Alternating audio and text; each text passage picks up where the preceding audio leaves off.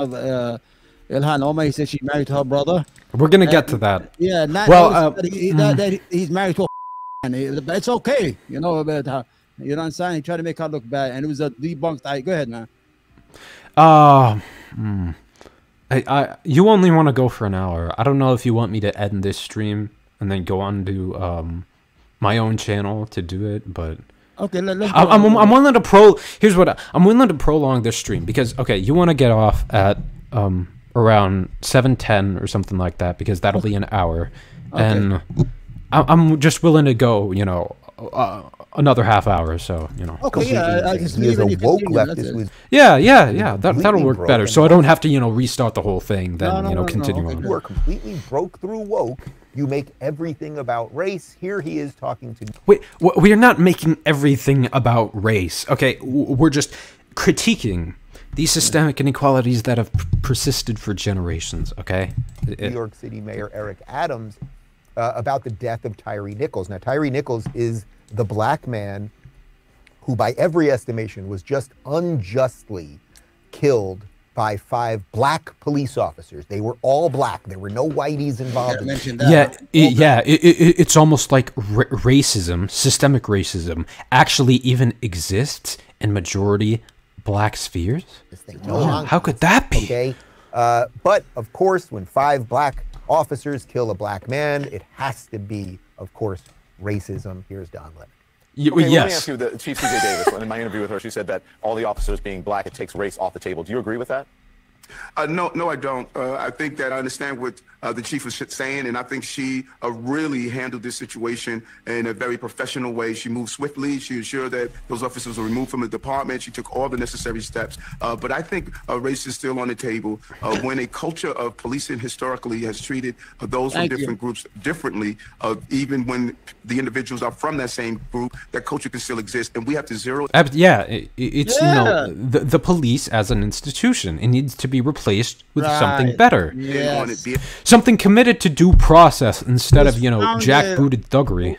The police were founded under the premises of racism against black people to round up the slaves in the South and these free slaves who were just hanging around. They had no jobs.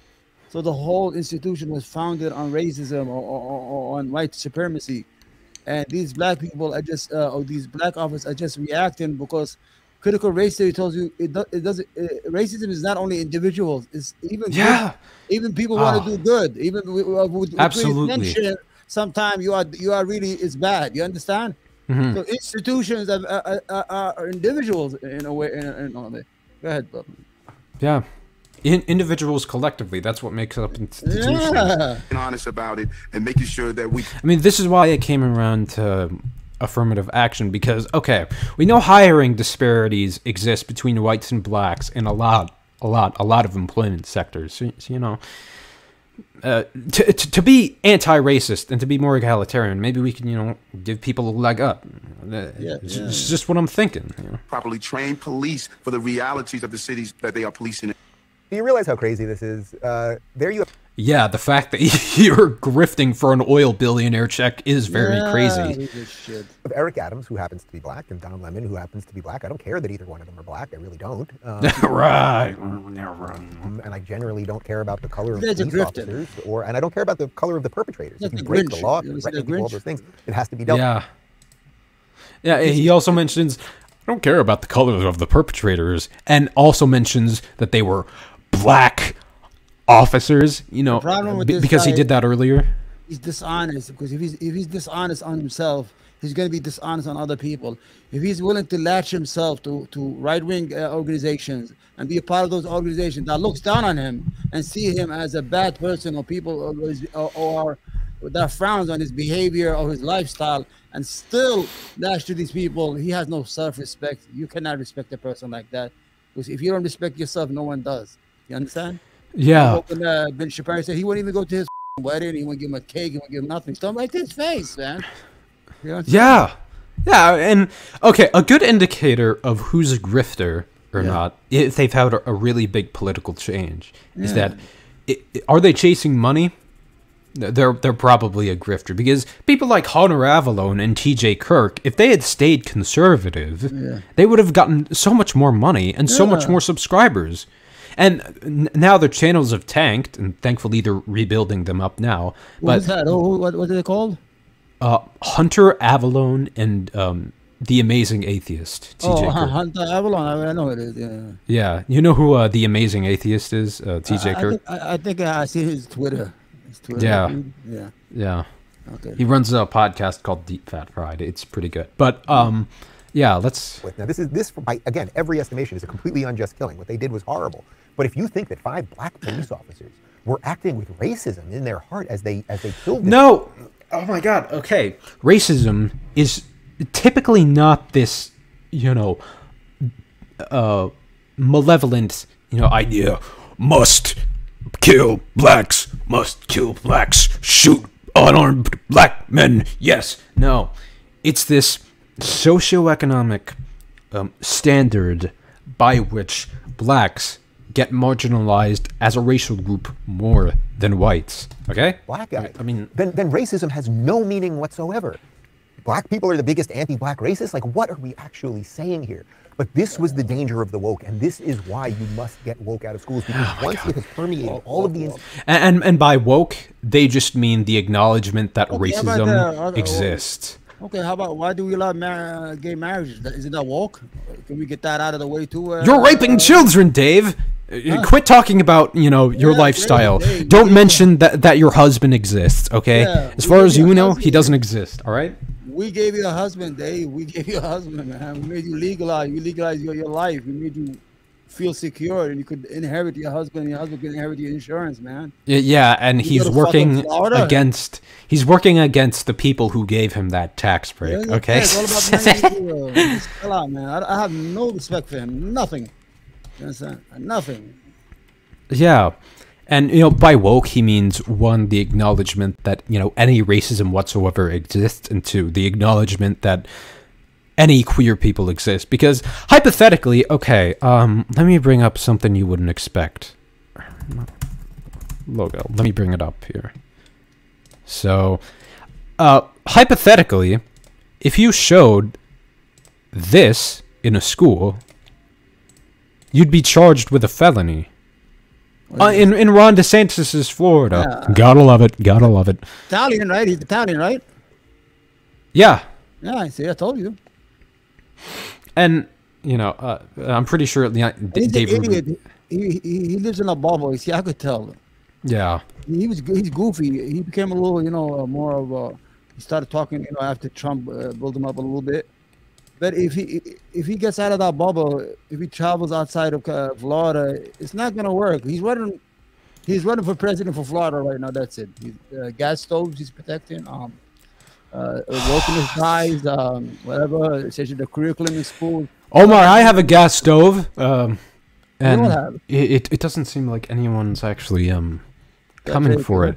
Could it be that this is all a right-wing lie to drum up absolute BS? They are empty. They have nothing to tank. They have no ideas. They don't have nothing to offer society. Nothing.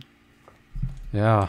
They have people without ideas. Once you have taught a generation of young people to think everything is about gender and race and those immutable characteristics, you can get them. No, okay. The only thing we're preaching is that, okay, we need to accept these people. And because they're not accepted, they get disproportionately affected as groups by people like you. So, it's almost like the right actually, focuses on gender and race and all these distractors so the bourgeois can run off with all the freaking money.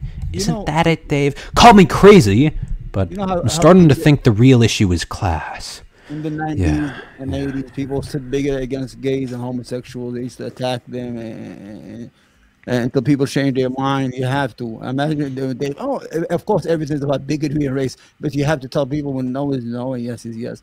You cannot. You have to protect everybody. But Dave Rubin has not even an inch of self-respect in his whole body. I mean, they have mistreated him time after time, called him out every time, and he doesn't care. even when he declared that he's having 2 babies, and they were coming down on him, he blamed the woke. Oh, the woke order. Shut up, man. Nobody gives a damn if you bought 2 babies. Yeah. All right. Absolutely.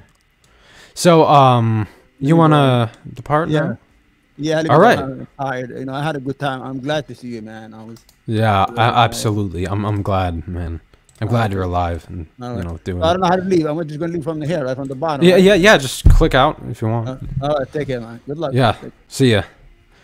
So, I'm actually gonna take a break, but I'm gonna continue for a few more minutes to cover the story. So, all I'm just gonna do is use the bathroom and finish Dave's video up, because you know we're gonna have to take a look at how was absolutely disgustingly mistreated by House Republicans in particular. They voted to oust her from the Foreign Policy Committee and the Foreign Affairs Committee, and that was absolutely disgraceful. So we will be back in...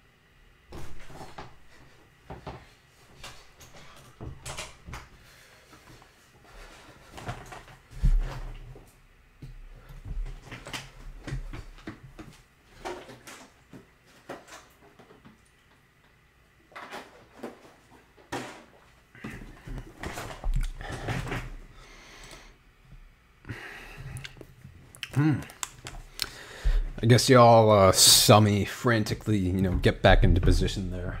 But we're just gonna finish up this Grifter's video. Crazy that you want. Okay, so that's the outro to prolong his video to almost 3 minutes.